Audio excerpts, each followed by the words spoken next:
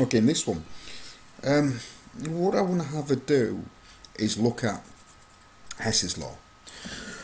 I have a very weird way of looking at Hess's law, and to be honest, a lot of my students actually quite like the way I look at Hess's law.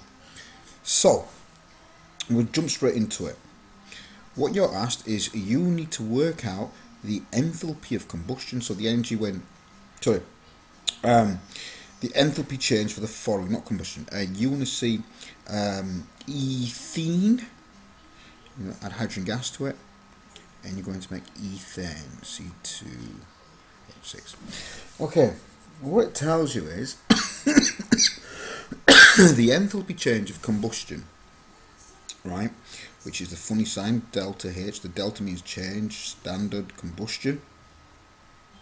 The burning of ethene, this will release 1,411 kilojoules per mole of energy.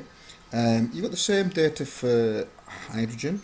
So the combustion of hydrogen will form, or release 280 will form, that's a terrible thing to say, will convert 286 kilojoules of energy to heat, and you've got the combustion of ethane. Now, I'm just going to do it and try to explain what goes on in my head. Well, what I look at is the fact that, and I'm going to change colour, I need to get to this product here. And what I can do is burn. I can burn because it's combustion and form. What am I going to form? I'm going to form 2 molecules of carbon dioxide.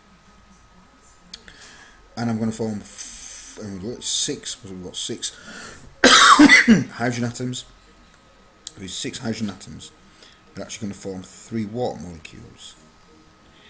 So what have we got here? So I'm going to have 3 water molecules plus 2 molecules of carbon dioxide.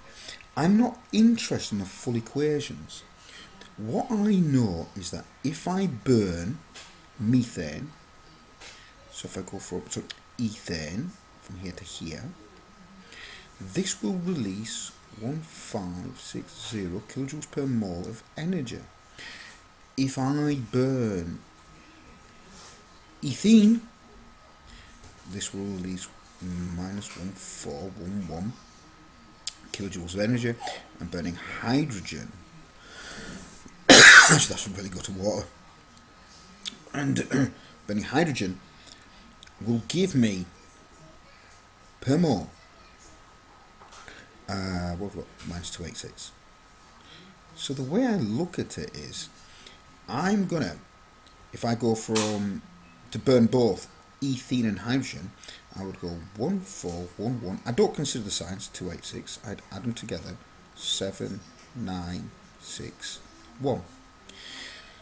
And that's going from, now let's change quite to crazy green. That goes from here to here. And what I want to do is, I will now go from there to there.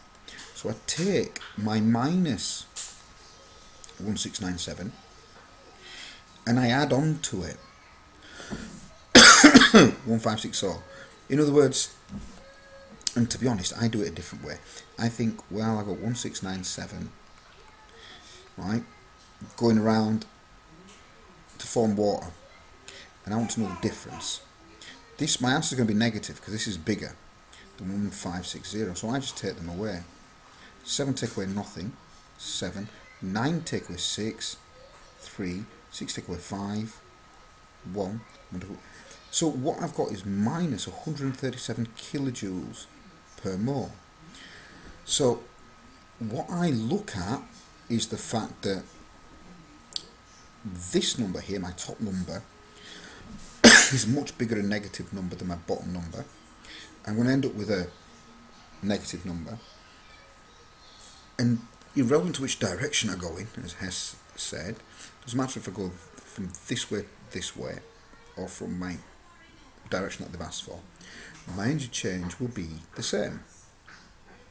Okay, I rushed through that. If at any point you want to slow it down and listen, slow it down and listen.